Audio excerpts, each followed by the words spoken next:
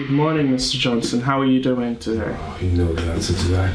Yep, I do. I need to tell you something today, and I don't even know how you're gonna take it. It's really difficult for me to tell you. The past 28 years, we've been able to use state-of-the-art medical research to, manage your cancer, and I need to be frank with you, Mr. Johnson. The last few results, lab tests look not so promising, and yeah. So how do you mean? Mr. Johnson, your cancer has come back, and it's so aggressive, and I have never seen anything like that before.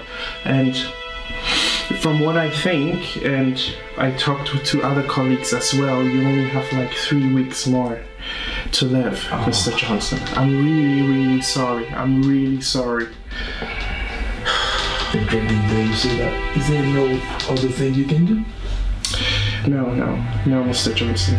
This cancer is so similar to the cancer your wife and kids had, and we did all these research on them. We tried all the other options, and it didn't work. And you have an even more aggressive version of this cancer, Mr. Johnson. Oh my God. I am so sorry. I am so sorry.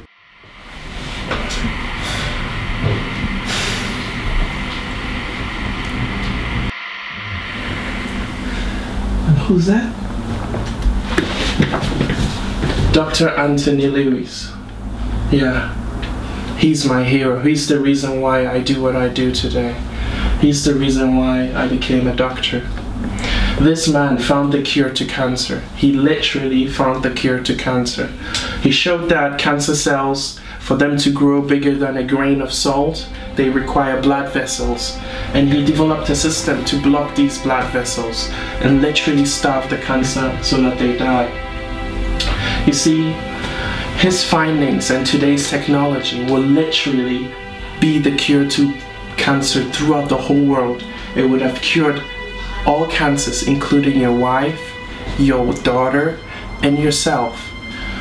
But somebody decided to kill him the very day that he was supposed to present his work in front of a medical conference. And yeah, may his soul rest in perfect peace. Yeah.